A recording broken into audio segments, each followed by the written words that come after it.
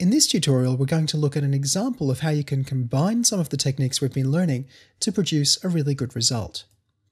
I'm going to use the text tool to create a new word, and I think I'll use hello, and I'll make it pretty big. Now I can't drag that any bigger, so I'll have to type in the new number. I can make it whatever color I like though, so we'll go with that. If I want these letters to appear in an interesting way on the screen, I might press F5 to give them some time, and then I might break them apart. Not twice, but just the once.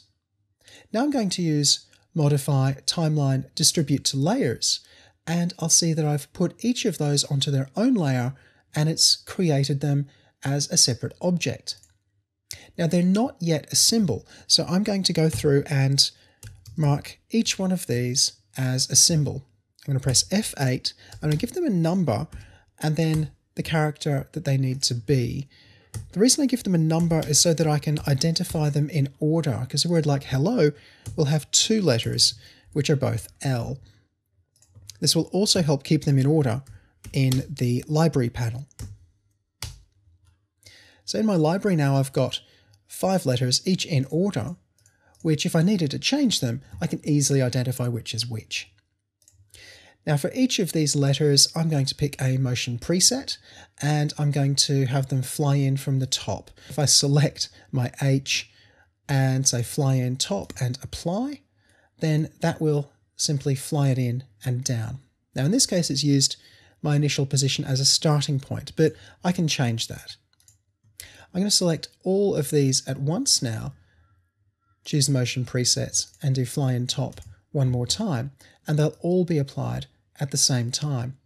All I need to do then is to select an entire range of frames at once and move them over, and they will indeed stagger as they come in. If I do that, I'm getting hello, like so.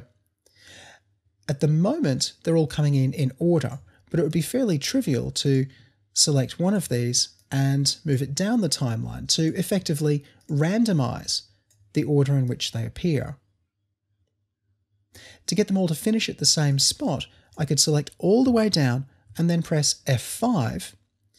Now the only reason that didn't work here on the O is we've got a rogue blank keyframe here. So I'm going to press Shift F6 to remove that keyframe and allow the animation to finish at the appropriate time.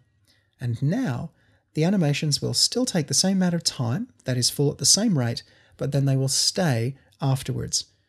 Dragging down and pressing F5 is an extremely helpful technique when you want to add a bit of space in an animation. You can use this technique with any word you like. All you need to do is add a motion preset or perhaps create an animation manually, and then you copy that or apply the same motion preset to all of these elements and move each of them slightly down the timeline so that they end up being staggered.